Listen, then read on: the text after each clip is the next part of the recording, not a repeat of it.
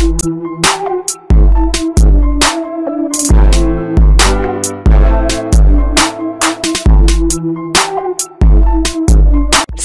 King's remarks on white supremacy draw widespread rebukes from his own party. Steve King, the Iowa congressman who has long outraged Democrats and liberals with racist remarks and demeaning insults about immigrants, is now facing extraordinary blowback from within his own party following an interview in the New York Times in which he questioned why white supremacy is considered offensive. Mr. King, 69, who narrowly won re-election in November, has made racist comments for more than a decade that party leaders have mostly ignored. But his statements published Thursday in the Times went further than ever, triggering a barrage of public criticism from top House Republicans as well as a former GOP presidential candidate and conservatives in the media.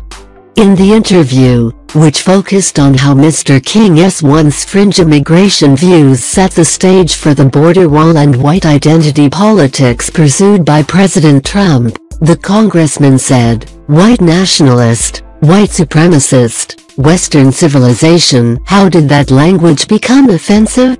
Reflecting on the record number of black people and women in the new Congress, he added, "You could look over there and think the Democratic Party is no country for white men." Mr. King took to the House floor on Friday to try to explain his remarks, saying he was simply an American nationalist. He did not apologize for his remarks to the Times. House Minority Leader Kevin McCarthy, a California Republican, was among the party leaders who denounced him. "Steve's language is reckless, wrong and has no place in our society," Mr. McCarthy said. Representative Liz Cheney of Wyoming, the third highest-ranking Republican in the House, wrote in a tweet that Mr. King's remarks are abhorrent and racist and should have no place in our national discourse.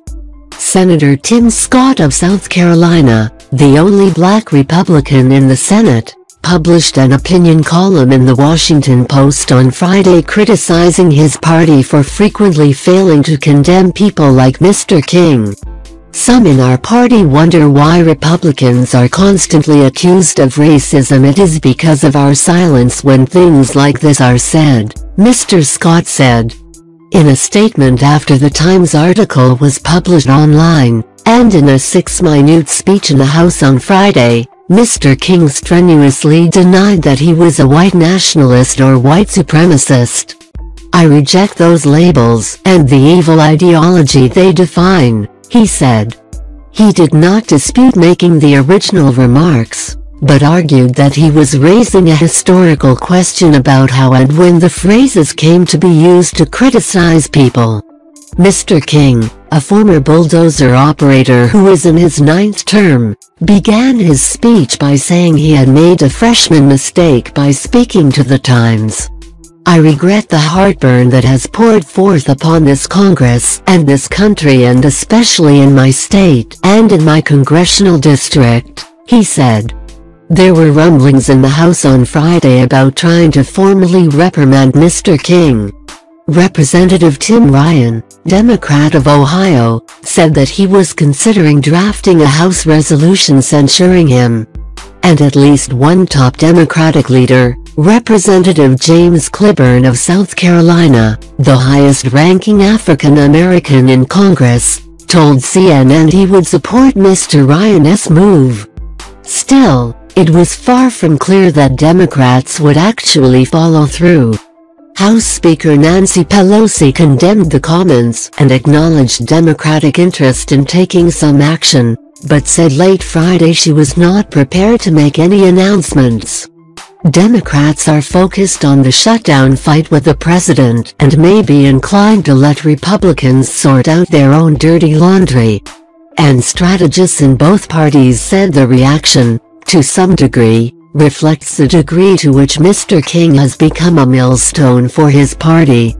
If Mr. King is on the ballot in 2020, they say, it could benefit Democrats by depressing support for the re-election of Senator Joni Ernst, a Republican.